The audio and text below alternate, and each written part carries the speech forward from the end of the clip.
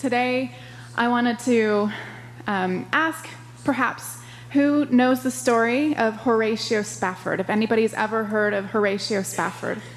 A few of you have. It's a story, late 1800s, when the Chicago fires happened. He was a businessman there, and his business burned down. So he sent his family, he had 2 daughters and a wife, and he sent them off to Europe. And on their way over there, their ship sank. And only his wife survived. When he got the telegram saying that only his wife survived, he was overcome, of course, and left right away to go to Europe. Well, as they were passing over the very place where the ship went down, the captain came to him and said, "I believe this is where the ship sank." And at those very moments, in his grief, in the middle of his grief, he started penning the words of a hymn that we all know very, very well.